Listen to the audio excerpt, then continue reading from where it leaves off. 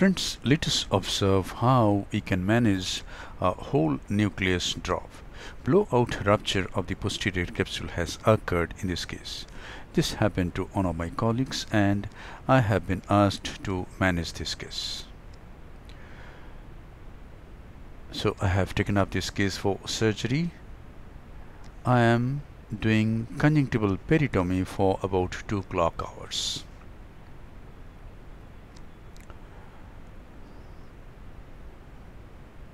My plan is to use 2 trachers and on sclerotomy wound to manage the case. So this is the peritomy for about 2 clock hours and another small peritomy in the infero-temporal quadrant for about 1 clock hour.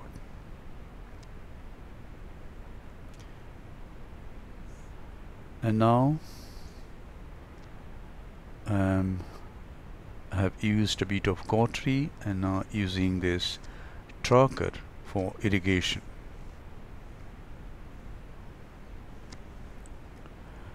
This is the irrigating cannula. Yes, I'm planning to see the irrigating cannula with this light pipe. I could see it in the vitreous cavity by the light pipe and it is fine. But the irrigating cannula is not fixed well to the tracher. So I push it firmly and it is fixed now. One more tracher at around 1:30 o'clock for the light pipe. Most of the time this tracher will be used for the light pipe. And now I am making a sclerotomy wound because I am going to use Fragmotome, which I cannot use through a tracher. This is the nucleus. It has come anteriorly. So I have started doing vitrectomy. I am using furrows. The machine offers cut quite high, but I am using only 5,000 cuts per minute and a vacuum of about 175 millimeter of mercury. And my plan is to free this nuclear fragment from vitreous and do a nice vitrectomy all around. I'm not going to excise the base. I tried to induce PVD, but I was not successful. But I am doing a nice vitrectomy all around in all quadrants. I have injected some triamcinolone acetate. I have done a nice vitrectomy.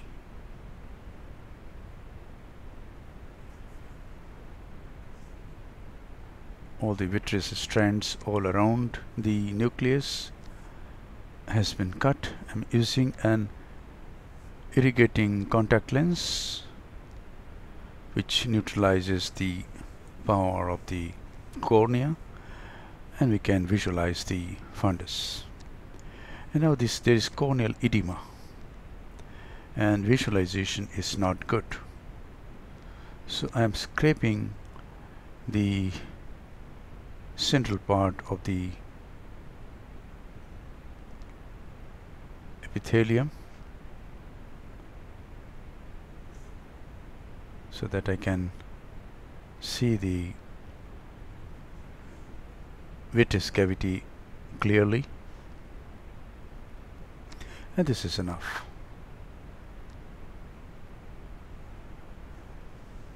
Again I go in and do some more vitrectomy.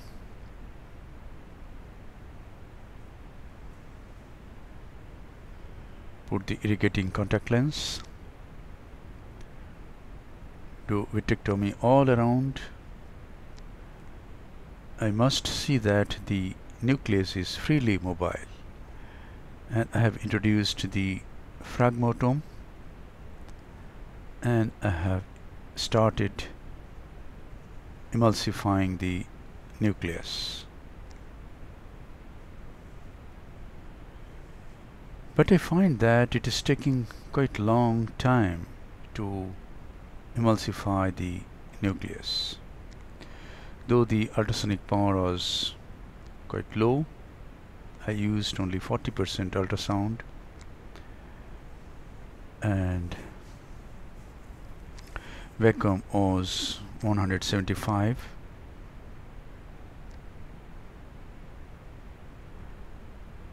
and it was not efficient. So I have taken the 2.2 millimeter. I'm enlarging the sclerotomy, introducing the 2.2 millimeter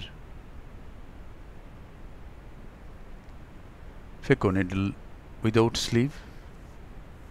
I've gone in,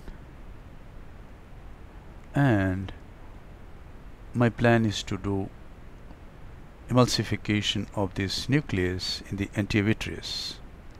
So hold it, bring it anteriorly, and start emulsifying with microscope light in the anterior vitreous, keeping the probe at the central part of the visual field.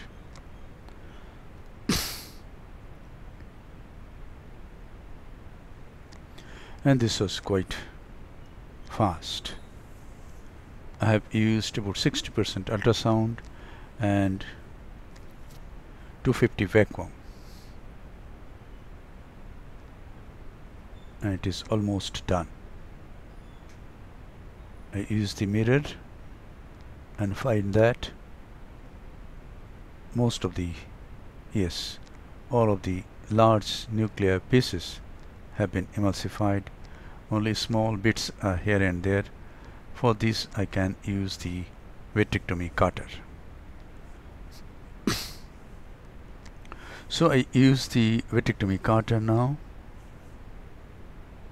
do some vitrectomy anteriorly first, use the mirror, go posteriorly, and now I emulsify the small pieces, remove the small pieces of nucleus here and there.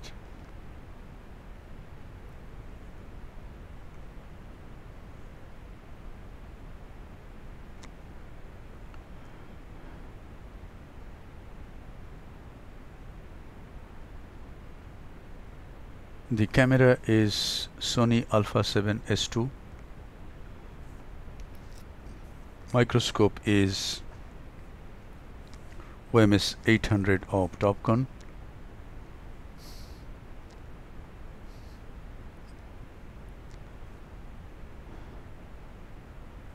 And I'm removing all the pieces from all around.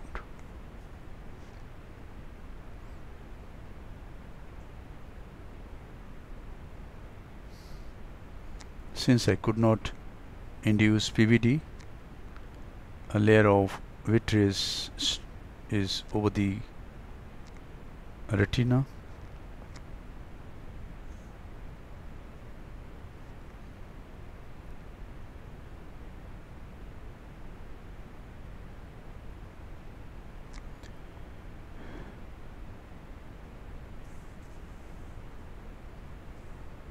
And now I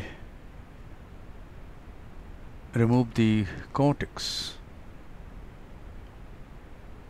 from all around. My colleague just did hydrodissection and the nucleus dropped. Immediately he stopped and asked the patient to wait for a day, and we have taken up the case for next day.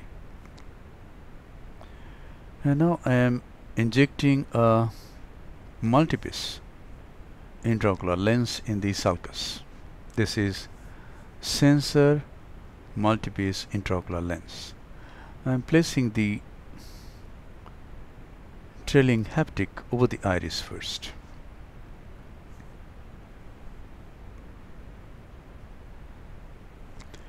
And now I use some visco over the lens to protect the corneal endothelium. And now I hold the trailing haptic and place the leading haptic in the sulcus and also the trailing haptic in the sulcus. I have enlarged the main wound by 3.5 millimeter and I am closing the main wound by a continuous shoelace suture. This part of the surgery is in high speed, 5 times normal speed. I used Simcoe to clean the visco from anterior chamber. And after removing all the visco, I formed the SE with BSS and put the knot which got buried in the tissue. The threads are trimmed, and now my plan is to remove the visco that has gone into the vitreous cavity. The visco was used to implant the intraocular lens. So I go again in the vitreous cavity and use the cutter to remove all the visco that has gone into the vitreous cavity. And once it is done, the intravitreal work is done. So I just close the sclerotomy wound, and this is being done by a 9/0 nylon suture, and this is an X suture. This part of the surgery is at 2.5 times normal speed. The sclerotomy wound is nicely closed.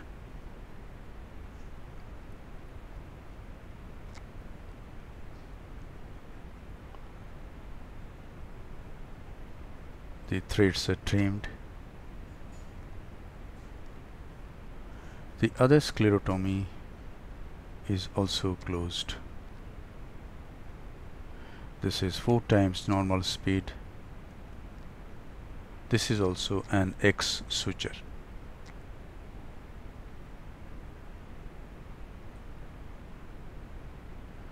This surgery took a long time, about 1 hour. So I had to edit in this way. And now the other sclerotomy wound also was sutured. The conjunctiva is opposed to the limbus by some releasable sutures. This is the releasable suture at around 9 o'clock to oppose the conjunctiva there.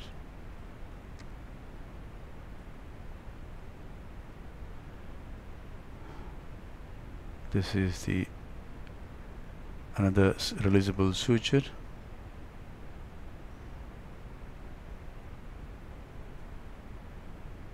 Three loops and just pull.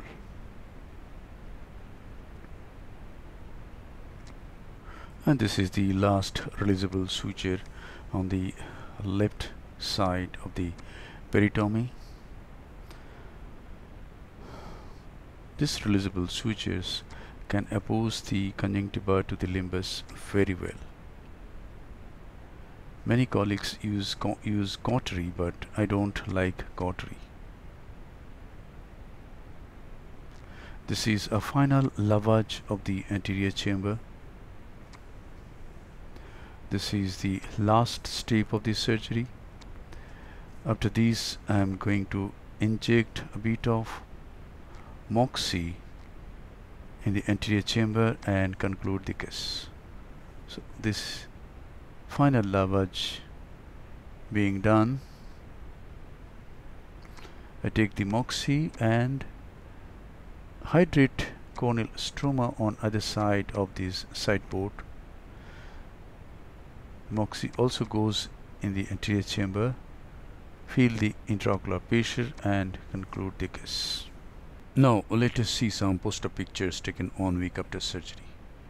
There is very mild corneal edema. The epithelial defect has healed very well. Anterior chamber is quiet. Intraocular pressure is only 10 mm of mercury. This is the dilated examination.